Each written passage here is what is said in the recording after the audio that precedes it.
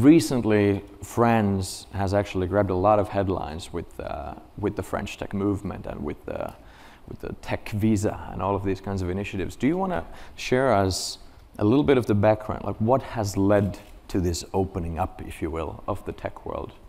Yeah, sure. So I think it's very interesting to ask this question because I see a lot of similarities actually between Korea and France in terms of population size, in terms of market size, in terms of business culture also in a way, because probably this mindset about the risk of failure, the mindset, the entrepreneurial mindset, etc., the lack of funding sometimes also is, I think it makes the two countries very, very close. So I think there are some good lessons probably to learn from each other. So the reason why I think things changed quite a lot in France over the past 10 years, let's say, is that three things I think changed, and you mentioned ecosystem, so I think people changed, so money changed, and also environment, so the regulatory environment changed also in a good way. So people, I think I was mentioning the mindset towards failure, I think this changed a lot. So I was telling somebody at lunch that I was in a business school 20 years ago, nobody wanted to create its own company. I think now if you ask the question to people who are graduate from business schools, probably 30% of them would want to launch their own company. So the relationship to risk taking has totally changed. Also, we have role models now, and I think in Korea it's the same. So we have a generation of very successful entrepreneurs, probably in their 50s something, who now became business angels, and who are an inspiration for the next generation and who act as mentor, financing, also new companies. And I think these waves of innovation and these waves of entrepreneurs is also something that made the Silicon Valley so successful, because there is this transmission and this ecosystem sort of atmosphere. So that's, the people. I think money has changed a lot also, because when you look at the VC industry in France, it has become much more mature now, and just have a look at the statistics. I don't have the exact figures in mind, but when you look at the number of rounds, the number of mega rounds, not only in France, but in Europe, so rounds above 200 million euros. Yeah. You had none in 2012, and now you have like tens of them in Europe. So this has changed a lot. So new money has come to finance venture. And this also was very necessary, especially at the scaling moments of companies. And I think it's a bit the same in Korea, where the venture capital industry is now also developing quite a lot and brings some money to finance the scale-ups in Korea. And then I think the environment. So I was a member of government, so I really did my best to create the best possible environment from a financing perspective, but also tax regulation, capital gain tax, all these sort of things that makes the life of investors and entrepreneurs better. Also try to make good regulations for innovation, and try to leave the state outside, decisions that could be hurdles for the creation of businesses. So I think these three ingredients made it possible that the very talented entrepreneurs that we have in France, but more generally in Europe, I think became more successful and could really have great ambitions and develop globally. Eric, you're based out of Silicon Valley and Europe and Israel. You've seen a lot of different innovation ecosystem and entrepreneurial ecosystem.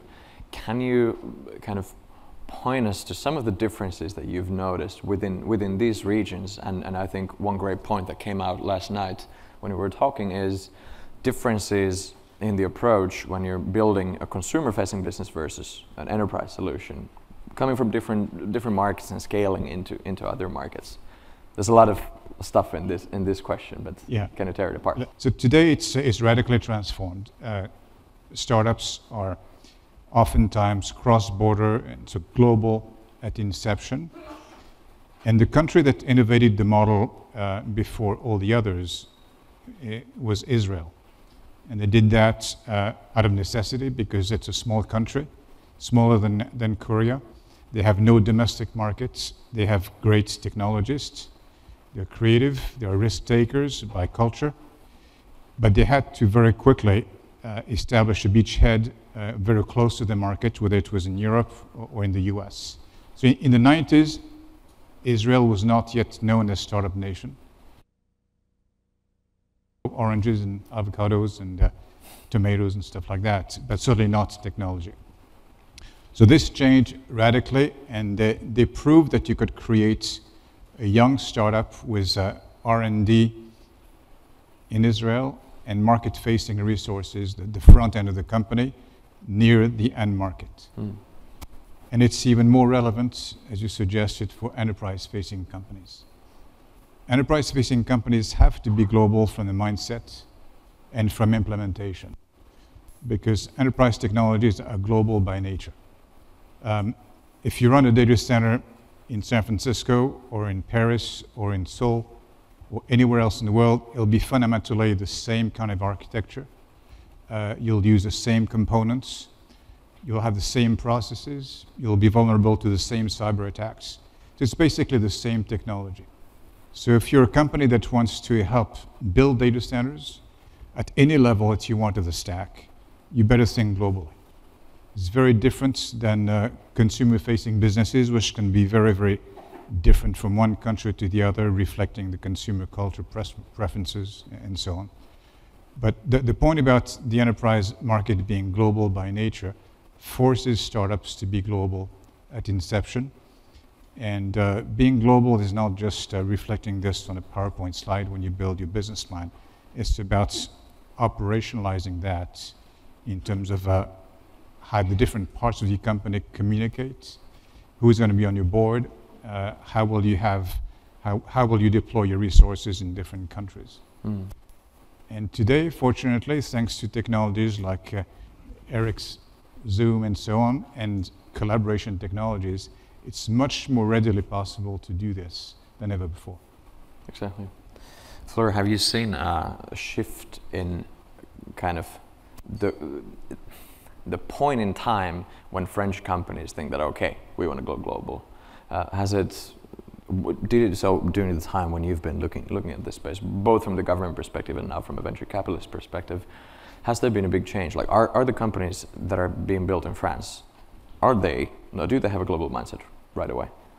More so than before, definitely. But France can be a bit of a trap because, contrary to Israel I invested in some companies that are located in Estonia, for example. You have 1.3 million inhabitants, so you have to be global if you want to succeed. France is a bit different, but it's a bit like Korea. It can be a trap because it can be a bit comfortable to say, well, I have a good addressable market. I have 67 million people in France, 52 million people in Korea. It can be comfortable to say, let's limit my business to the borders of my domestic country because it's easier, because I don't have to face other regulations, I don't have to translate it to another language. So I can totally understand that you can limit your ambitions to that. But today, it's true that if you want to go global, you have to think about conquering other markets. And it's not easy when you're in a mid-sized country, I think.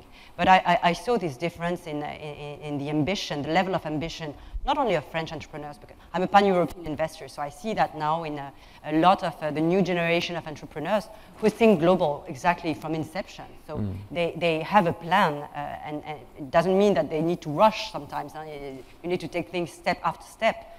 But this global ambition, I think, is the characteristic of this new generation of entrepreneurs who have great ambitions and who want to address other markets, definitely. Exactly. And let's now kind of move into the place which is kind of the reason for this session to be held in the first place, I think. So I'm just trying to extract as much knowledge out of you for the audience of Korean entrepreneurs, especially now. So say Korea has fantastic technology and really high quality research within 5G and all different kinds of other technologies. As you said, the local market is relatively small, so Korean entrepreneurs should also have a global mindset if you want to build global winners, perhaps from day one as well. So Eric, if you're looking at a company that is being built out of Korea, and that company is looking to expand either to Europe or the US, what do you think are the differences in the approach that they should take when thinking about the US versus Europe? Well, the way you operationalize the global business plan could be different. Essentially, a startup has to do three things. They have to invent and solve a big problem using technology. They have to connect this solution to the right market, the market that's easiest to penetrate and big enough in size. And after that, they have to scale. So these are three different phases that more or less correspond to different phases of funding when you build a business. In general, when you want to operationalize this in a very practical way, you have to think about who your investors should be. They have to help you go through this journey. They have to themselves have a cross-border mindset. They have to understand where you come from geographically, where you're going to. And the second is you have to think about the processes to keep your company together, even though physically it is distributed. There are tools involved, but it's not enough to have tools. You have to have processes to put in place to use these tools. And the third is you have to create a culture that will bind everything together, such that when people operate in the same company 5,000 miles away, they will still pursue the same goals. And to me, that's essential. It's the processes, the culture, and the tools have to all fit together. And Fleur, let's continue with actually something that touches a little bit upon what Eric mentioned earlier about culture. So when expanding to a new market, especially to a new continent with very different cultures, what's the role of culture when thinking about global expansion for a company? In your target markets and internally, that's kind of two specific things, but they interact. Yeah, so I agree with what Eric said earlier. So that there are some businesses where it's not very important. So, maybe some SaaS business, some infrastructure businesses are not really depending on the culture of consumption or in the countries. But some things are really very local. Like if you're thinking of consumer goods or if you're thinking of some media contents, for example. I was looking, for example, when you come to France, for example, you're a Korean company in the cosmetic or luxury business, for example. I think there are some very big differences in the way people, consider luxury goods or consider health or cosmetic goods. And then you need to have a very good understanding of the market practices and the consumption culture in the country. So it will really depend on the product or the service that you want to address. But probably when you're in Korea and you've already developed in the area, you've been used to addressing different cultures, different languages, and the fact that Europe is a very fragmented market, it's not a single market yet, with a single language and a single culture and a single regulation. Maybe, the experience of having dealt with different cultures here in Asia can also help the startups addressing very distributed and heterogeneous market as Europe is. But definitely, you need to make a very strong case and a very strong market study before starting to addressing B2C businesses, I think. Now going back to Europe, and as I think we have a couple of minutes left, I'm gonna wrap up the final topic into a simple question to both of you. What do you think is interesting about Europe and especially the European startup and tech scene right now?